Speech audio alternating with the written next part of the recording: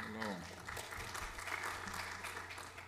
So this was actually scheduled to be like a live event that the site would be launched from here, but the time changed on Sunday. So it's 7 o'clock in New York, and people didn't want to stay until 7. So they just launched the site at 6 p.m. there, which was an hour ago. So I think it's good enough. So here, so this is the website for the new journal that just came live, as I said, was going to come live straight from here, but came live 1 hour ago worldwide. So that's the main web page of the journal. These are the 3 papers that have already been submitted. So I'll give a very quick view, and then I'll go slowly over each component. So this is they wanted a picture that represented translation, and I'll tell you how I came up with this picture. So, and then they also did a press release, the Nature group did, which is about, both the conference and the launching of the journal. So the conference was, they're putting here so if you go here, you go straight to our program.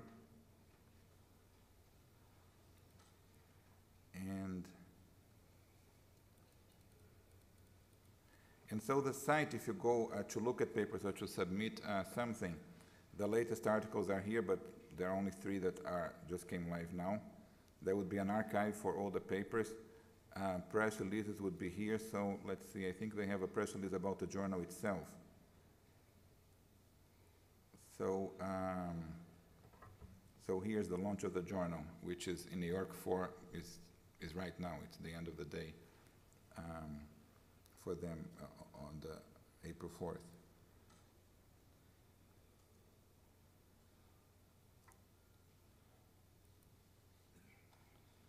So,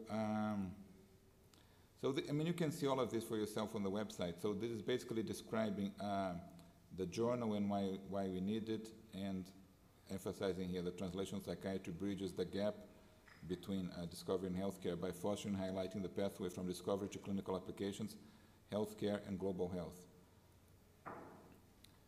So in the website itself, if people want to submit papers, you have here this online submission site that you need to register, and each person, many people who are already published there just have their login and password. If not, you register for an account.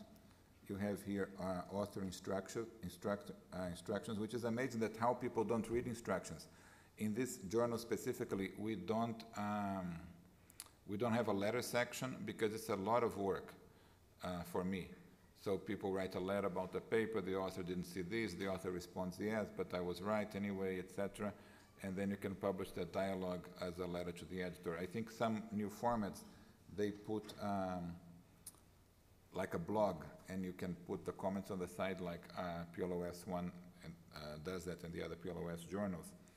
But a formal, like traditional letter to the editor section is a lot of work, and then you have to coordinate publication, and then they have to come up more or less close to the time that the paper came.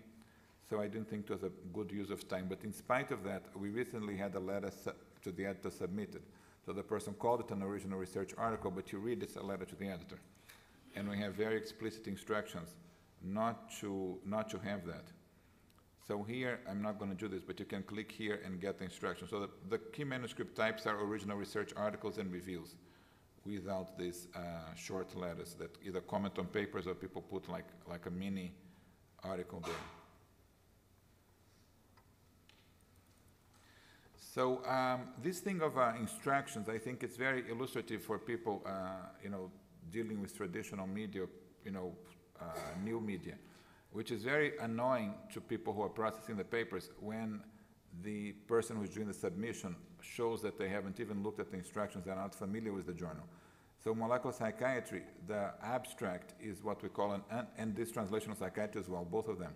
The abstract is just a single paragraph, it's unstructured, so you just write 200 words, 250 words, summarizing everything. There is no section. Like in some journals, like JAMA now, for example, they put introduction. I think that the PLOS journals, you have introduction, methods, results, conclusion. We don't have those sections, never had them.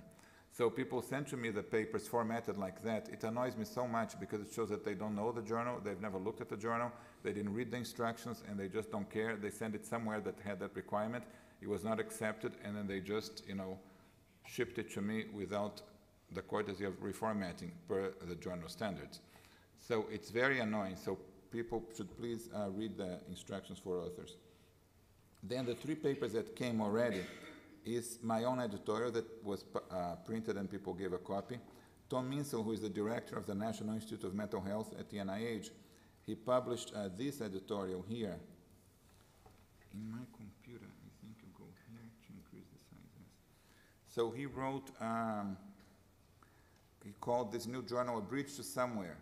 And it says, with over 5,000 journals indexed in PubMed, the announcement of a new journal generally elicits a raised brow along with some variation on these questions. Do we need another journal? Who can read even 10% of the journals covering neuropsychiatric science, either basic or clinic? Will more journals just permit more publishing of mediocre science? And the answer depends on the journal, or more specifically on the topic. And then he goes here to talk about the importance of translational psychiatry. And he said what I said yesterday as well, which is that in 2011, none of these findings from the last several decades are changing how clinicians diagnose or treat serious mental illness. And although neuroimaging has given us a window into brain development, connectivity, and its function, is there any scan that reliably influences clinical care? And even though that Alzheimer's can be diagnosed by imaging now, it doesn't really change the course of dementia. So he puts he does a little propaganda highlighting some NIMH-funded projects that have potential for translation, and then he essentially talks about the field. One thing which is interesting is that as he describes translation, he uses the terms T1, T2, and T3 that I described yesterday, but he stops there. So what I call the T0 and T4 and T5, it's not conceptualized by many other people yet. So the way he puts is, T1 going from discovery to the clinic, 2 from T2, the clinical trials, and then T3, he talks about, let's say, even if 20,000 PET scan could reliably diagnose bipolar disorder, so that would be a T1 discovery. And even if this could show to work in a real-world clinic, so that would be a T2 discovery, so some clinical trials show that it did work in the clinic. Would this scan be reimbursed by payers or required by guidelines? So that would be T3. And he kind of stops there. So he was very complimentary, and he says that the journal has an opportunity to make a difference by publishing the best science at a time when we can see this historic bridge being built that will link science, practice, and policy. And he says, I, for one, will watch and read it with enthusiasm. So this was very nice. And we have like 2 or 3 additional, actually 7 papers that are about to be put on the online, but the one that came out an hour ago, the first one was this one, which was very interesting, that vasopressin is a hormone that's been shown to mediate social behavior in animals and in humans. And it's been considered like a target for genetic studies in autism.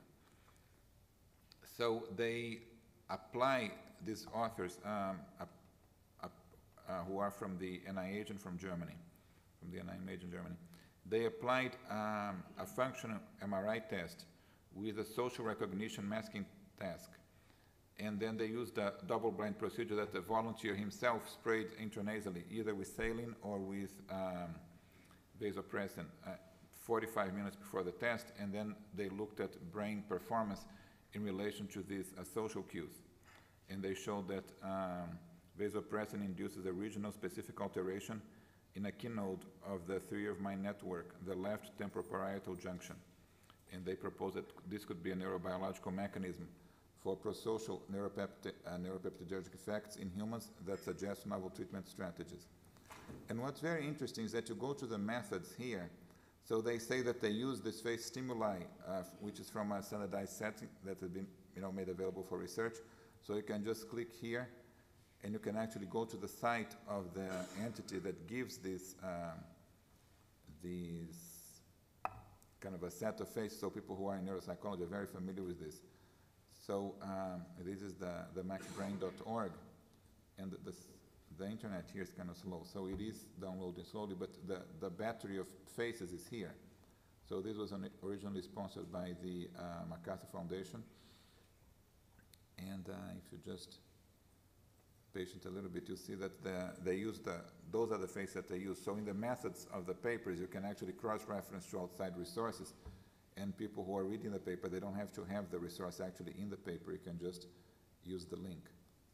So it's coming here. Yes.